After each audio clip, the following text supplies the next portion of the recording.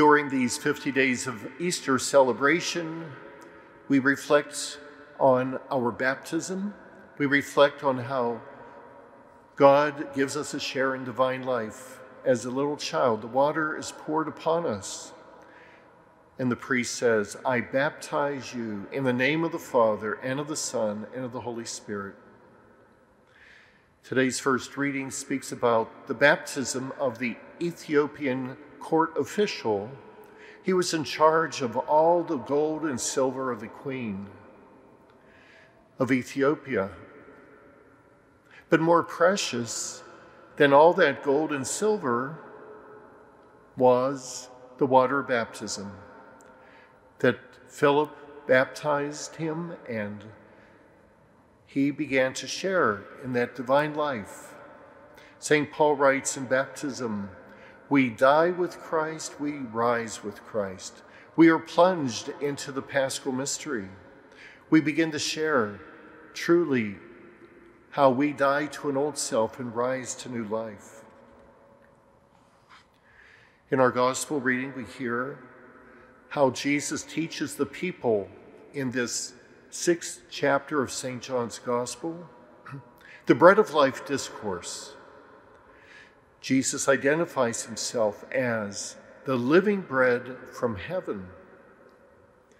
So again, we can reflect on our first Holy Communion. What a beautiful and memorable day.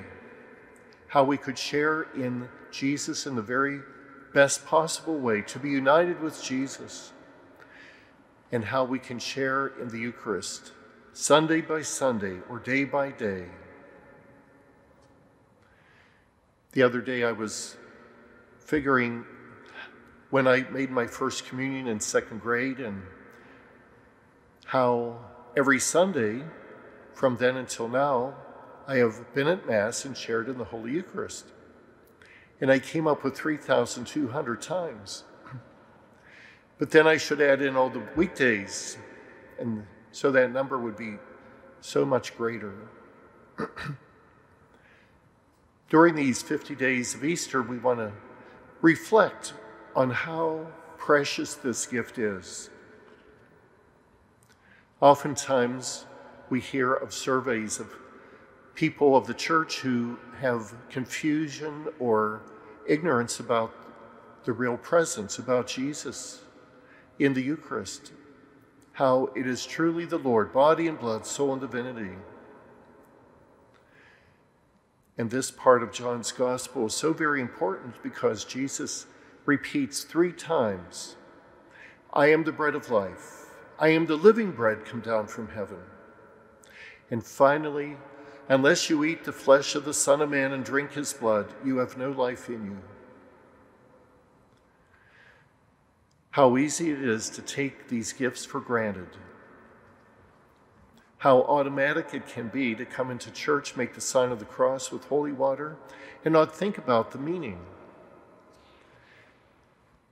So we are challenged and invited during these days of Easter to reflect and give thanks to the Lord. There's also a reference to the Holy Spirit in our first reading. The Spirit of God takes Philip away after he does the baptism. And so we have our 3 sacraments of initiation: baptism, confirmation, the fullness of the Holy Spirit, and the Holy Eucharist. So we are full members of the church, full members of the body of Christ. Because of the gifts given to us, then we are given the mission to share the good news, to share how Philip shared with that official from Ethiopia, to invite people to know they are invited also to share in the divine life of God. What a precious gift, more valuable than any sum of silver and gold.